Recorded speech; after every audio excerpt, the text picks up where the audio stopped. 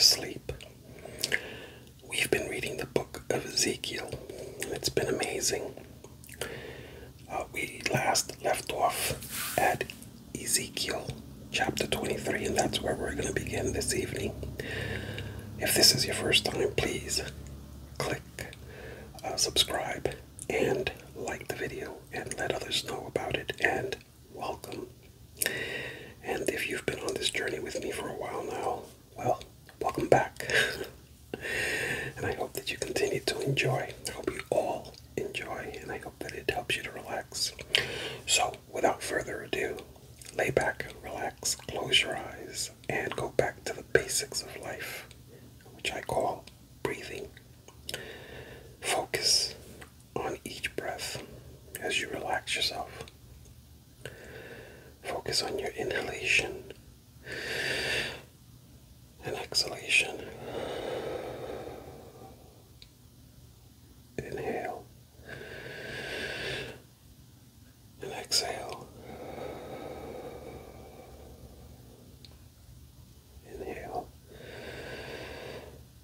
and exhale. And you'll notice that as you relax your breathing, your heart rate will also slow down. And that's good. So let's begin. Ezekiel chapter 23.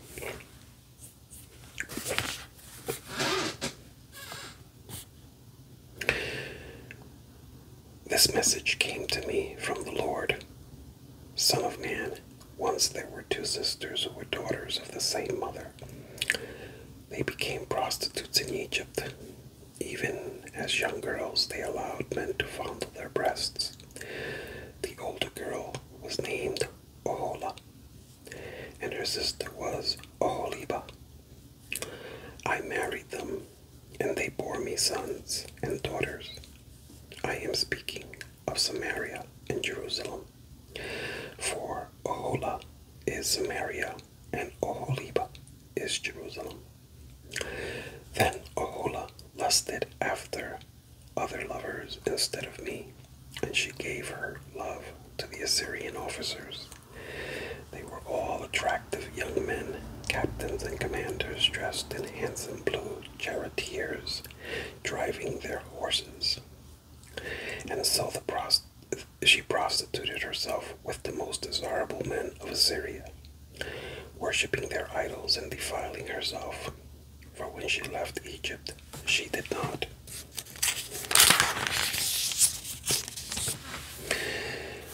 leave her spirit of prostitution behind. She was still as lewd as in her youth, when the Egyptians slept with her, fondled her breasts, and used her as a prostitute. And so I handed her over to her Assyrian lovers, whom she desired so much. They stripped her, took away her children as their slaves, and then killed her. After she received her punishment, her reputation was known to every woman in the land.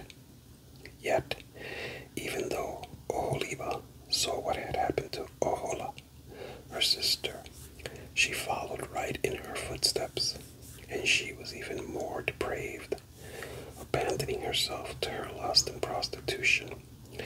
She fawned over all the Assyrian officers, those captains and commanders in handsome uniforms, those charioteers driving their horses, all of them attractive young men.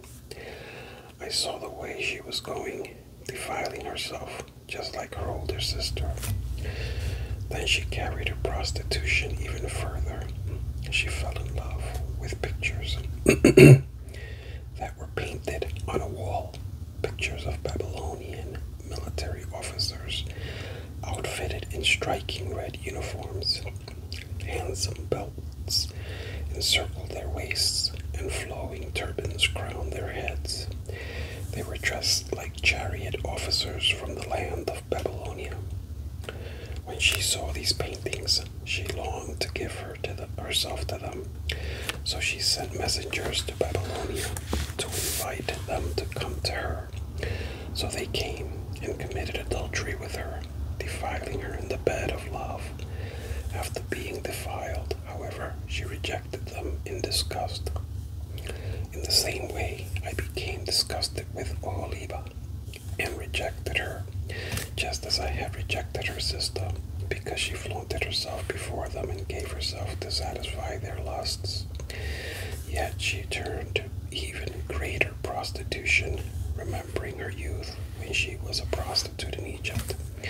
She lusted after lovers with genitals as large as a donkey's and emissions like those of a horse.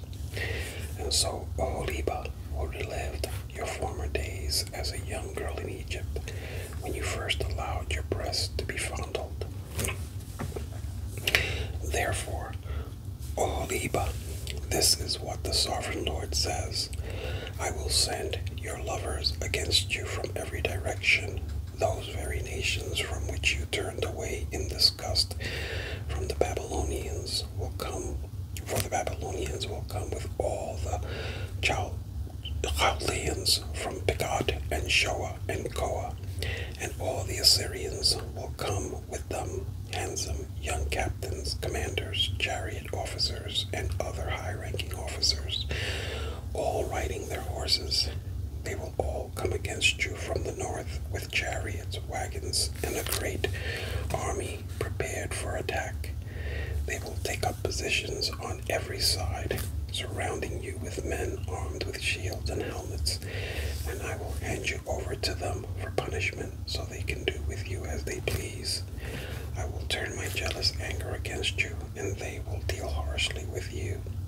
They will cut off your nose and ears, and any survivors will then be slaughtered by the sword. Your children will be taken away as captives, and everything that is left will be burned. They will strip you of your beautiful clothes and jewels. In this way, I will put a stop to the lewdness and prostitution you brought from Egypt. You will never again cast longing eyes on those things or fondly remember your time in Egypt. For this is what the sovereign Lord says. I will surely hand you over to your enemies, to those you loathe, those you rejected. They will treat you with hatred and rob you of all your own, leaving you stark naked. The shame of your prostitution will be exposed to all the world. You brought all this on yourself by prostituting yourself to other nations, defiling yourself with all their idols, because you have followed in your sister's footsteps. I will force you to drink the same cup of terror she drank. Yes, this is what the sovereign Lord says. You will drink from your sister's cup of terror, a cup that is large and deep. It is filled to the brim with scorn and derision. Drunkenness and anguish will fill you, for your cup is filled to the brim with distress and desolation, the same cup your sister Samaria drank. You will drain that cup of terror to the very bottom. Then you will smash it to pieces and beat your breast in anguish. I, the sovereign Lord, have spoken. And because you have forgotten me, turned your back on me, this is what the sovereign Lord says. You must bear the consequences of all your lewdness and prostitution.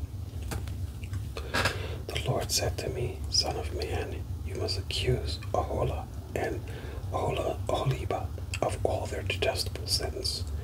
They have committed both adultery and murder, adultery by worshipping idols, and murder by burning as sacrifices the children they bore to me. Furthermore, they have defiled my temple and violated my Sabbath day on the very day that they sacrificed their children to their idols. They boldly came into my temple to worship. They came in and defiled my house. Your sisters sent messengers to distant lands to get men. Then when they arrived, you bathed yourself, painted your eyelids, and put on your finest jewels for them. You sat with them on a beautifully embroidered couch and put my incense and my special oil on a table that was spread before you. From your room came the sound of many men carousing. They were lustful men and drunkards from the wilderness who put bracelets on your wrists and beautiful crowns on your heads. Then I said, if they really want to have sex with old, worn-out prostitutes like these, let them. And that is what they did. They had sex with Ohola and Oholiba, these shameless prostitutes. But righteous people will judge these sister cities for what they really are, adulterers and murderers. Now this is what the sovereign Lord says. Bring an army against them and hand them over to the terrorized and plundered, for their enemies will stone them and kill them with swords. They will butcher their sons and daughters and burn their homes. In this way I will put an end to lewdness and idolatry in the land, and my judgment will be a warning to all women not to follow your wicked examples. You will be fully repaid for all your prostitution, your worship of idols. Yes, you will suffer the full penalty. Then you will know that I am the sovereign Lord. Ezekiel chapter 24. On January 15, during the 9th year of King Jehoiachin's captivity, this message came to me from the Lord. Son of man, write down today's date, because on this day the king of Babylon is beginning his attack against Jerusalem. Then give these rebels an illustration with this message from the sovereign Lord. Put a pot on the fire and pour in some water. Fill it with choice pieces of meat, the rump and the shoulder and all the most tender cuts. Use only the best sheep from the flock, and heap fuel on the fire beneath the pot. Bring the pot to a boil and cook the bones along with the meat. Now, this is what the sovereign Lord says. What sorrow awaits Jerusalem, the city of murderers. She is a cooking pot whose corruption can't be cleaned out. Take the meat out in random order, for no piece is better than another. For the blood of her murderers is splashed on the rocks. It isn't even spilled on the ground, where the dust could cover it. So I will splash her blood on a rock for all to see, an expression of my anger and vengeance against her. This is what the sovereign Lord says. What sorrow awaits Jerusalem, the city of murderers. I myself will pile up the fuel beneath her. Yes, heap on the wood. Let the fire roar to make the pot boil. Cook the meat with many spices, and afterward burn the bones. Now set the empty pot on the coals. Heat it red hot. Burn away the filth and corruption. But it's hopeless. The corruption can't be cleaned out, so throw it into the fire. Your impurity is your lewdness, and the corruption of your idolatry.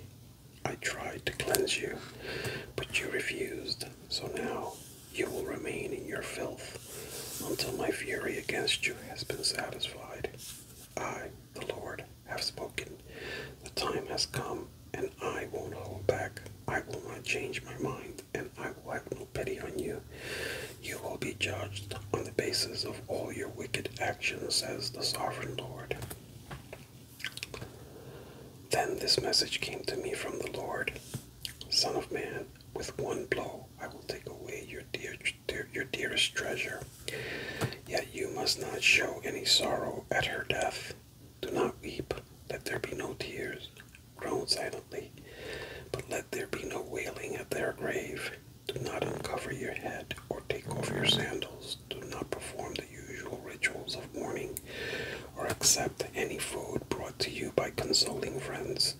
So I proclaimed, this is the people the next morning, and in the evening my wife died.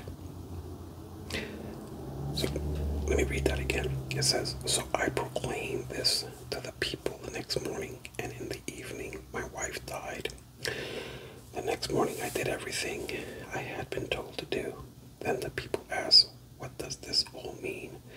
What are you trying to tell us? So I said to them, a message came to me from the Lord, and I was told to give this message to the people of Israel. This is what the sovereign Lord says. I will defile my temple, the source of your security. And pride, the place your heart delights in, your sons and daughters whom you left behind in Judah will be slaughtered by the sword. Then you will do as Ezekiel has done. You will not mourn in public or console yourselves by eating the food brought by friends. Your heads will remain covered, and your sandals will not be taken off. You will not mourn or weep, but you will waste away because of your sins. You will groan among yourselves for all the evil you have done. Ezekiel is an example for you. You will do just as he has done, and when that time comes, you will know that I am the sovereign Lord. Then the Lord said to me, Son of man, on the day I take away their stronghold, their joy and glory, their heart's desire, their dearest treasure, I will also take away their sons and daughters. And on that day, a survivor from Jerusalem will come to you in Babylon and tell you what has happened. And when he arrives, your voice will suddenly return so you can talk to him, and you will be a symbol for these people. Then they will know that I am the Lord.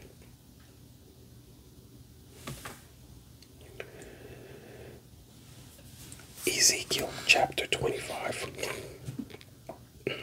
Then this message came to me from the Lord. Son of man, turn and face the land of Ammon and prophesy against its people. Give the Ammonites this message from the sovereign Lord. Hear the word of the sovereign Lord. Because you cheered when my temple was defiled, mocked Israel in her desolation, and laughed at Judah as she went away into exile. I will allow nomads from the eastern deserts to overrun your country. They will set up their camps among you and pitch their tents on your land.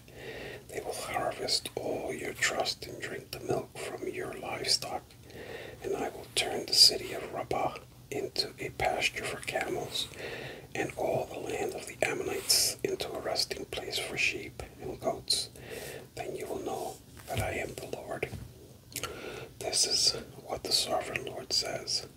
Because you clapped and danced and cheered with glee at the destruction of my people, I will raise my fist of judgment against you. I will give you as plunder to many nations. I will cut you off from being a nation and destroy you completely. Then you will know that I am the Lord. This is what the sovereign Lord says. Because the people of Moab have said that Judah is just like all the other nations, I will open up their eastern flank and wipe out their glorious frontier towns. Beth Jeshimoth, Baal Meon, and Kiriathaim.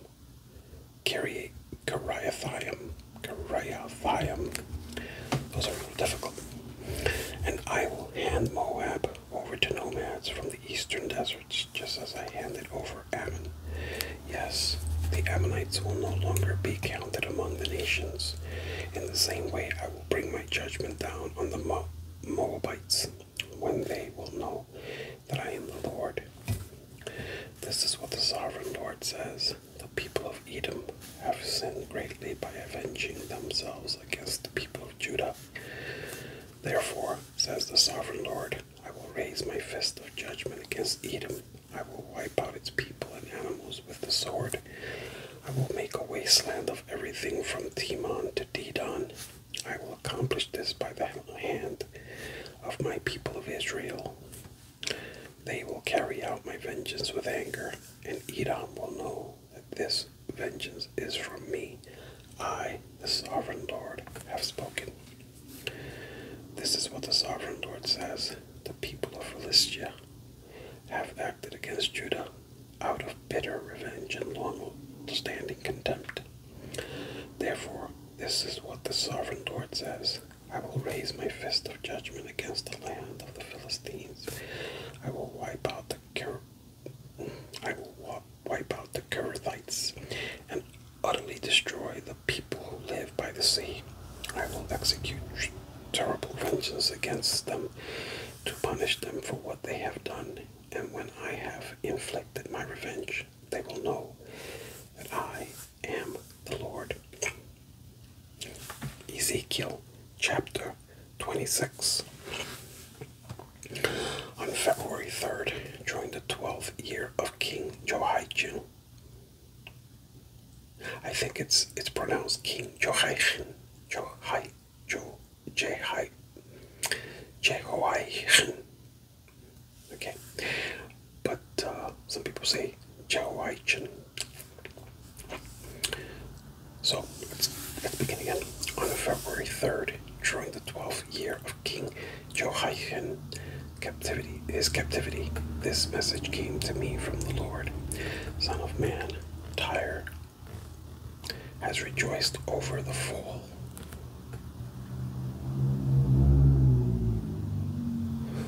Over the fall of Jerusalem, saying, Ha, she who was the gateway to the rich trade routes to the east has been broken, and I am the heir. Because she has been made desolate, I will become wealthy. Therefore, this is what the sovereign Lord says. I am your enemy, O Tyre, and I will bring many nations against you, like the waves of the sea crashing against your shoreline. They will destroy the walls of Tyre and tear down its towers. I will scrape away its soil and make it bare rock. It will be just a rock in the sea, a place for fishermen to spread their nets, for I have spoken, says the sovereign Lord.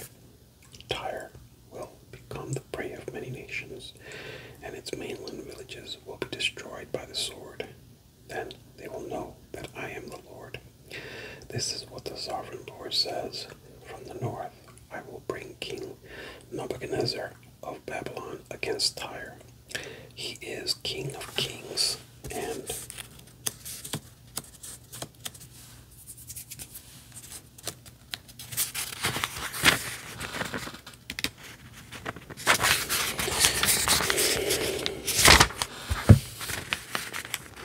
pages are stuck together. This is actually a very new Bible. Pages are still stuck together. So let me just start a little bit back. You can hear how crisp the pages are. This is what the sovereign Lord says from the north.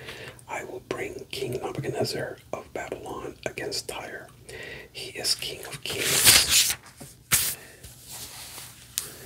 and brings his horses, chariots, charioteers, and great army.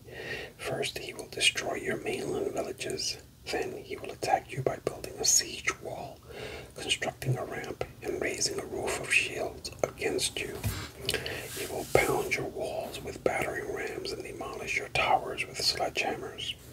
The hooves of his horses will choke the city with dust, and the noise of the charioteers and chariot wheels will shake your walls as they storm through your broken gates. His horsemen will trample through every street in the city. They will butcher your people, and your strong pillars will topple. They will plunder all your riches and merchandise and break down your walls. They will destroy your lovely homes and dump your stones and timbers and even your dust into the sea. I will stop the music of your songs. No more will the sound of harps be heard among your people. I will make your island a bare rock, a place for fishermen to spread their nets. You will never be rebuilt, for I, the Lord, have spoken. Yes, the sovereign Lord has spoken. This is what the sovereign Lord says to Tyre. The whole coastline will tremble at the sound of your fall, as the screams of the wounded echo in the continuing slaughter.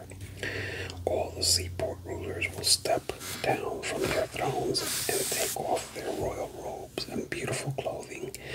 They will sit on the ground trembling with horror at your destruction. Then they will wail for you, singing this funeral song. O famous island city, once ruler of the sea, how you have been destroyed. Your people, with their naval power, once spread fear around the world. Now the coastlands tremble at your fall. The islands are dismayed as you disappear. This is what the sovereign Lord says. I will make Tyre an uninhabited ruin. Like many others, I will bury you beneath the terrible waves of enemy attack. Great seas will swallow you. I will send you to the pit to join those who descended there long ago. Your city will lie in ruins, buried beneath the earth, like those in the pit who have entered the world of the dead. You will have no place of respect. Here in the land of the living, I will bring you to a terrible end, and you will exist no more. You will be looked for, but you will never again be found. I, the sovereign Lord, have spoken. Powerful. Ezekiel chapter 27. Then this message came to me from the Lord. Son of man, sing a funeral song for Tyre, that mighty gateway to the sea, the trading center of the world. Give Tyre this message from the sovereign Lord. You boasted, O Tyre, my beauty is perfect. You extended your boundaries into the sea. Your builders made your beauty perfect. You were like a great ship built of the finest cypress from Sinir. They took a cedar from Lebanon to make a mast for you. They carved your oars from the oaks of Bashan. Your deck of pine from the coasts of Cyprus was inlaid with ivory. Your sails were made of Egypt's finest linen, and they flew as a banner above you. You stood beneath blue and purple awnings, made bright with dyes from the coasts of Elisha. Your oarsmen came from Sidon and Arvad. Your helmsmen were skilled men from Tyre itself. Wise old craftsmen from Gebal did the caulking. Ships from every land came with goods to barter for your trade. Men from distant Persia, Lydia, and Libya served in your great army. They hung their shields and helmets on your walls, giving you great honor. Men from Arvad and Halak stood on your walls. Your towers were manned by men from Gamat. Their shields hung on your walls, completing your beauty. Tarshish sent merchants to buy your wares in exchange for silver, iron, tin, and lead. Merchants from Greece, Tubal, and Meshach brought slaves and articles of bronze to trade with you. From Beth to Garma came riding horses, chariot horses, and mules, all in exchange for your goods. Merchants came to you from Dedan. Numerous coastlands were your captive markets. They brought payment in ivory tusks and ebony wood. Syria sent merchants to buy your rich variety of goods. They traded turquoise, purple dyes, embroidery, fine linen, and jewelry of coral and rubies. Judah and Israel traded for your wares, offering wheat from Minith, figs, honey, olive oil, and balm. Damascus sent merchants to buy your rich variety of goods, bringing wine from Helbon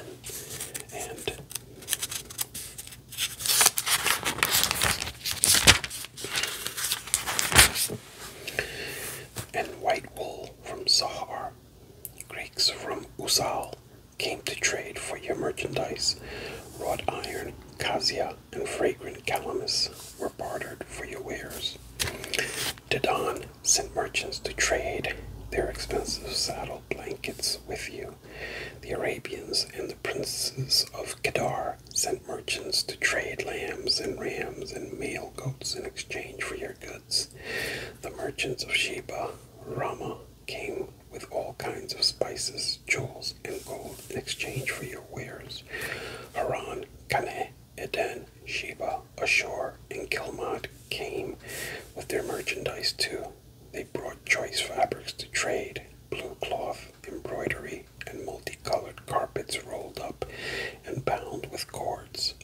The ships of Tarshish were your ocean caravans. Your island warehouse was filled to the brim. But look, your oarsmen have taken you into stormy seas. A mighty eastern gale has wrecked you in the heart of the sea. Everything is lost, your riches and wares, your sailors and pilots, your shipbuilders, merchants and warriors. On the day of your ruin, everyone on board sinks into the depths of the sea. Your cities by the sea tremble as your pilots cry out in terror. All the oarsmen abandon their ships, the sailors and pilots stand on the shore. They cry aloud over you and weep bitterly. They throw dust on their heads and roll in the ashes. They shave their heads in grief for you and dress themselves in burlap. They weep for you with bitter anguish and deep mourning. As they wail and mourn over you, they sing this sad funeral song. Was there ever such a city as Tyre, now silent at the bottom of the sea? The merchandise you trade has satisfied the desires of many nations. Kings at the ends of the earth were enriched by your trade.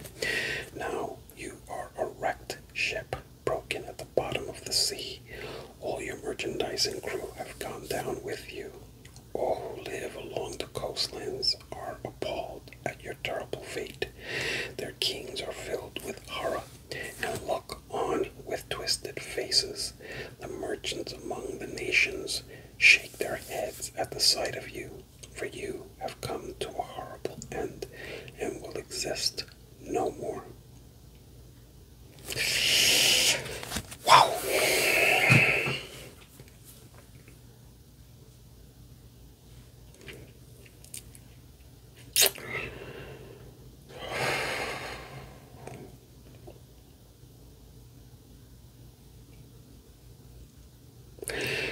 The hand of God comes down really hard on those who continuously disobey.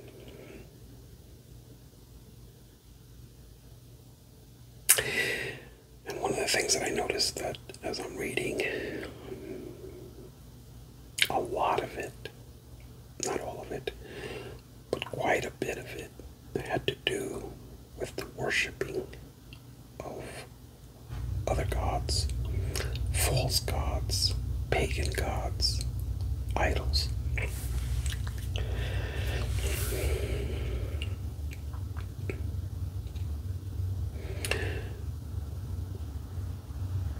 God has never and will never play second fiddle to anything or anyone. And it's important, it's quite important that we recognize this and that we submit to God's sovereign authority. Well, I enjoyed this, and I love reading scripture, and I definitely love reading to you, so I hope you enjoyed it. I hope it relaxed you, and I hope that some of you maybe fell asleep already. So, without further ado, I would bid you a farewell for now. Next time we get together, we will begin with Ezekiel chapter 28. Until next time, may God bless you. May God keep you. Have a good evening. Bye-bye.